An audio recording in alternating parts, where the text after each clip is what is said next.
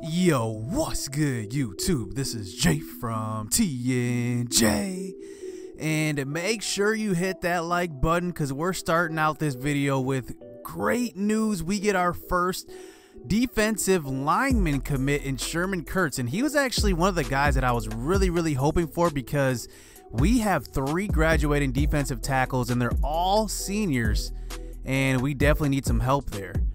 So let's look at garnered Reed. So we actually fell back 1,600 points. And look at this, we're locked out. But luckily we do have an unlock. So we're going to use this on him. And this is actually the first time I've ever used unlock. I've never used it before.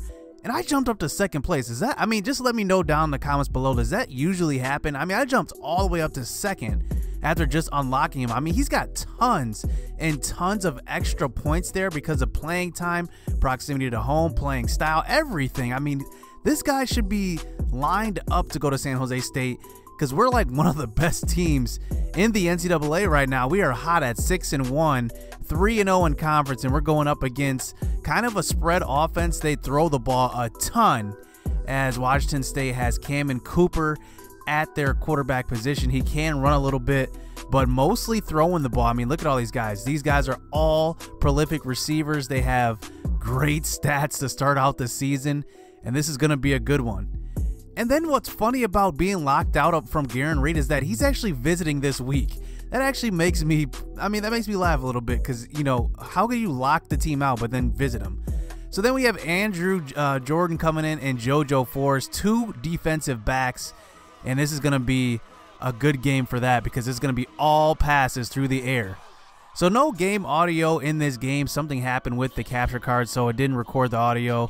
But we're still here recording as on a 3rd and 7 throwing a screen pass. And that's stopped by Cameron Alexander, who's been hot this season. I don't know what it's been, but maybe after that Montel Aaron game, he's feeling fired up.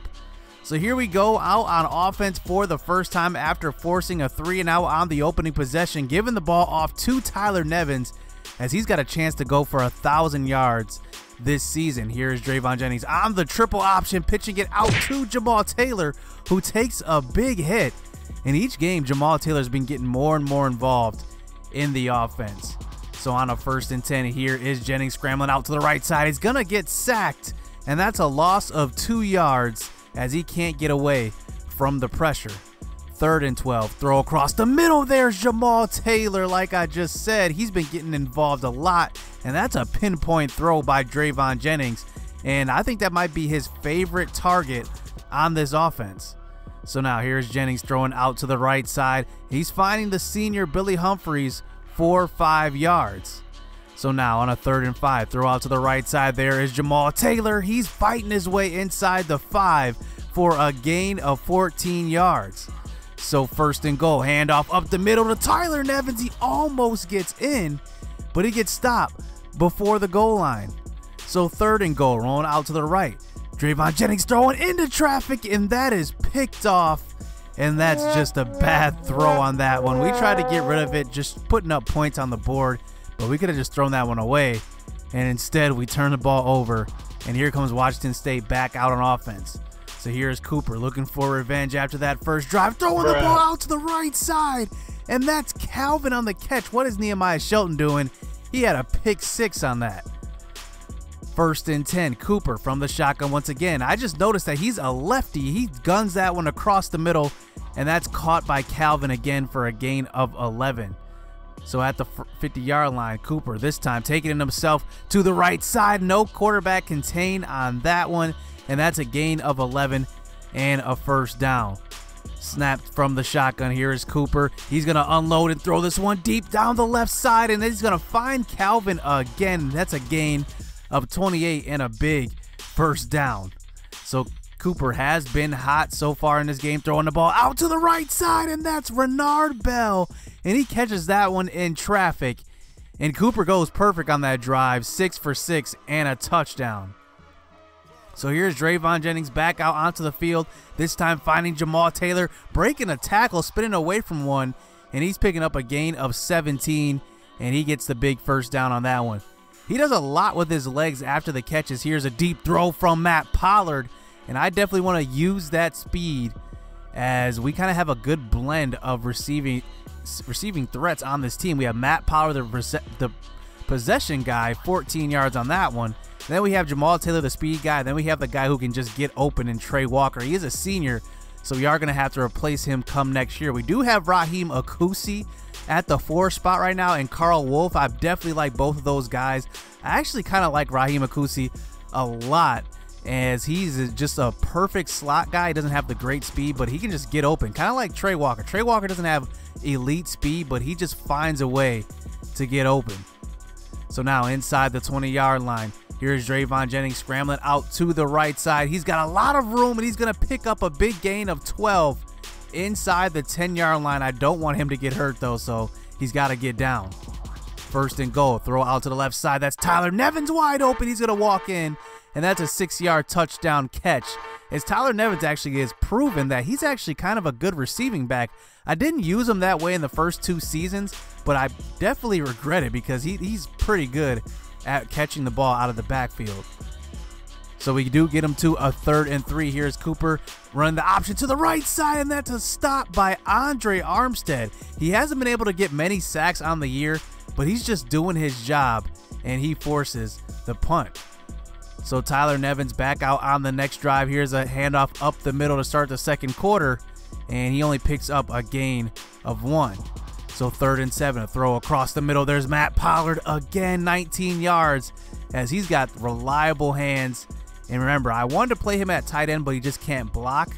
But that's a good spot for him on the right side of the field. So here's Drayvon Jennings rolling out to the right, and he's taking a huge hit on that as we get to a 3rd and 9. Running out to the right side this time. Can he get down? But no, he's going to run through the defenders. He's going to make his way inside the 5-yard line. So 1st and goal, handoff to Tyler Nevins, and that's in for a touchdown. This time he gets in, and here we go. We have the 7-point lead going into the middle of the second quarter. So here is Cooper back out onto the field. Remember, he went perfect on the other drive 2 drives ago, 6 for 6, and here's a deep throw down the field and a wide open Renard Bell, and that's a touchdown. I don't know what Trey White was doing on that, but let's just take another look at him in the secondary. There's a slant route that comes across the middle. You can see he bites on it. Why would you bite on that? I mean, that makes no sense at all. You have a guy running right past you, and he gives up the big touchdown. So now here's Tyler Nevins in a 14-of-14 game, starting out the next drive. Handoff up the middle, and that's a gain of 9. 3rd and 1, handoff up the middle once again to Tyler Nevins, as he's actually moving the ball quite well in this game through the air and also on the ground, and that's a 1st down.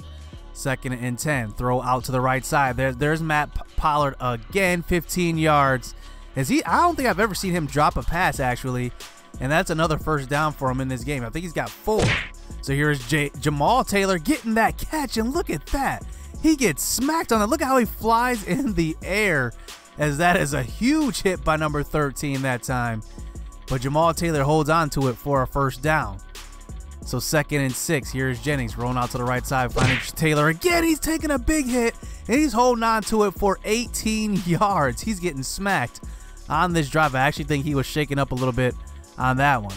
So 1st and 10, throw across the middle. There's Jennings finding Trey Walker. Another big hit, as they are trying to force the ball out of our receiver's hands. But we do give it off to Tyler Nevins that time to score 4 yards out.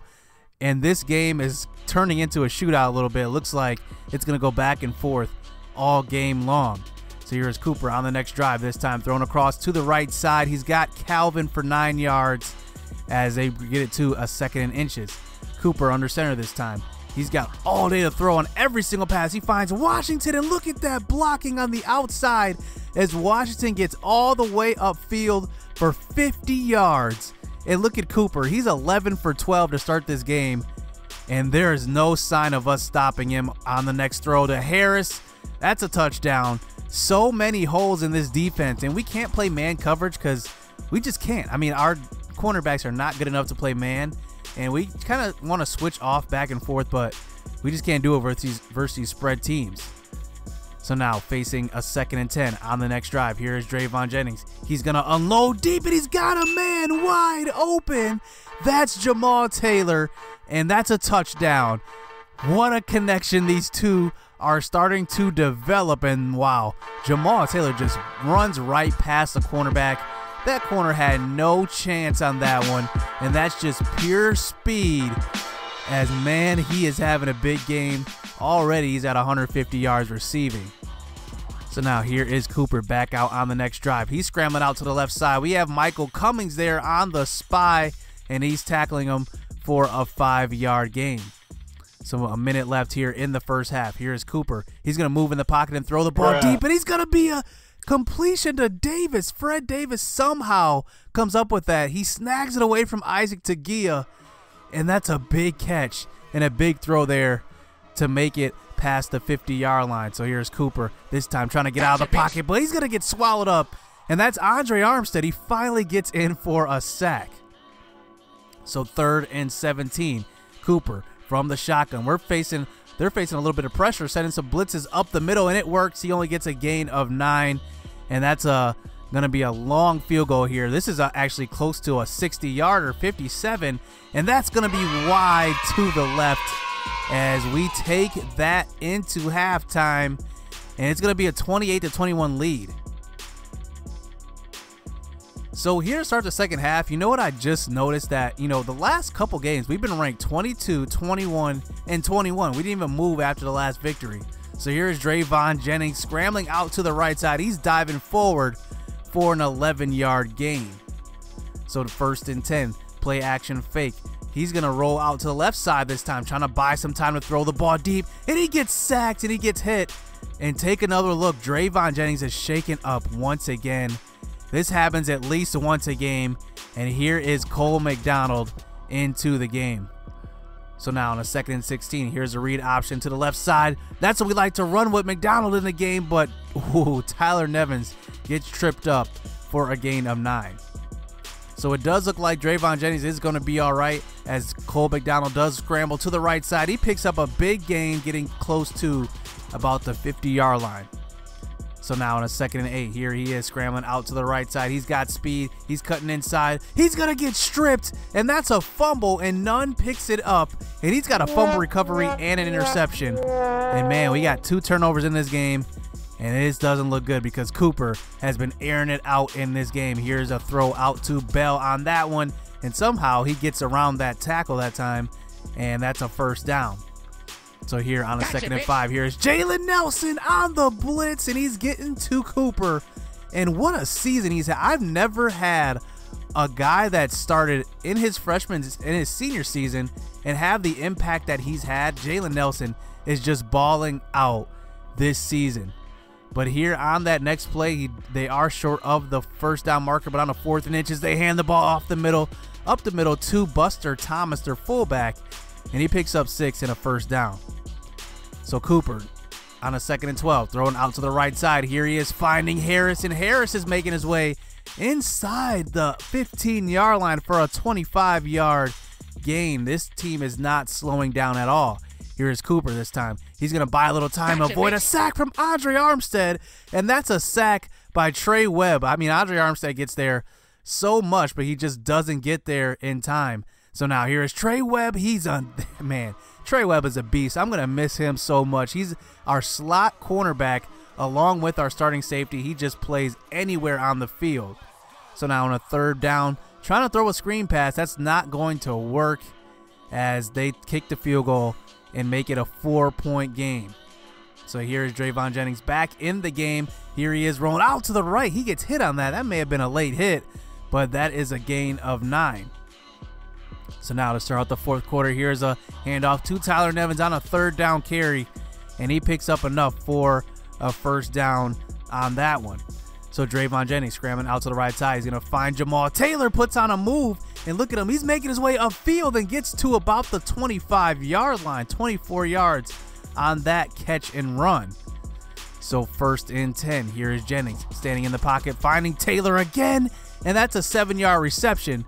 And that catch right there puts him over 200 yards on the game. He has 206 yards off of 10 receptions, and that one puts him over the 200-yard mark. So here is Jennings scrambling out to the right side, this time getting out of bounds pretty smartly on that one and picking up a gain of 4. So here's Tyler Nevins. He's bulldozing his way for a gain of 5 as this clock continues to run. We got to try to milk this clock. So here's Jamal J. Taylor actually into the game, getting a 6-yard carry up the middle as he's only got 2 carries. I mean, he doesn't get as much playing time as I thought he would get because Tyler Nevins is just a beast as he gets into the end zone 2 yards out, and he makes it a 2-score game, and they have to score at least a touchdown and get the onside kick. So now here is Cooper on the next drive from the shotgun. He's going to unload. He's got a man wide open again. This is just ridiculous. I don't know what's going on with my secondary this game, but that's an 80-yard touchdown. And look at Cooper. He's got 2 incompletions, 400 yards, and 4 touchdowns. What is Nehemiah Shelton doing on that?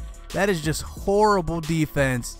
And here we go. Is the Heisman cheese going to come back in this one? So here's Drayvon Jennings taking it himself. He's picking up 9 yards as we're starting to chew this clock down. Here's Tyler Nevins on the handoff. He gets to the outside, luckily stays in bounds, almost ran out of bounds on that one. He picks up a gain of 17. So now 2 minutes left. We get him to burn 1 timeout, and there's another open lane, and there's Tyler Nevins, a gain of 15, and that's their 2nd timeout. They burn another. So now jet sweep, this time to Jamal Taylor. He's got a lot of room. He's staying in bounds though, and he's forcing them to use that last timeout. As 1 more first down seals the game. So here on a 3rd and 2, there is Tyler Nevins. And man, what a game he's had. This offensive line had a great game, run blocking, and we hold on to win this game. And wow, that was close. I mean, Cooper almost brought them all the way back. And with that 1 deep shot down the right side, 80 yards, I mean, there was no time off the clock. I mean, that was literally 10 seconds. So they had a lot of time left still. They didn't even have to kick the onside kick. But we end up holding on to win this game. Drayvon Jennings actually had a pretty good game too, 18 for 26. But Tyler Nevins definitely stole the show in this one. He went for 115, but what a game by Jamal Taylor. 206 yards receiving. That's definitely, I think, the highest total I've ever had for a receiver in any dynasty, and maybe top 2. Maybe I'll have to look, but I definitely have maybe only done that once, and I don't remember if I did, so it might be the most I've ever had from a receiver. I mean, maybe that's a sign of things to come. Maybe Jamal Taylor is going to be one of the greatest receivers we've had, and we don't know. It might be just lightning in the bottle. We don't really know, but I just got to say, Jalen Nelson is having himself a spectacular season I mean, it's just crazy. I mean, he just sitting back, backing up 2 years in a row. He finally gets some playing time his senior season, and he is just balling out. I mean, just look at the type of numbers he's putting up each game. He's always had a big play in each game. But let's just talk about this Washington State offense. Cooper went off, 400 yards, 4 touchdowns, 2 incompletions. And maybe that's the Heisman cheese a little bit. Maybe it's our bad secondary. I don't know, but they have 2 receivers over 100 yards. But somehow we hold on, and we barely outscore them by 3. And maybe we'll even rise up in the rankings a little bit. I mean, they weren't a ranked team or anything, and they were actually winless in the conference, so maybe not. But we stay undefeated in the conference. We now move on to 4-0, 7-1 on the season. What a season 3 we're having already. I mean, who would have thought we would go into the Pac-12 and be this dominant this early? But look at that. They didn't even run the ball. They had 9 carries for -2 rushing yards. And I guess that just shows you that how dominant our defensive line was this game. We got to the quarterback, but our secondary was just pretty bad. So hit subscribe, hit that like button. You don't want to miss any action coming up, so stay tuned. Let's get it. Let's go.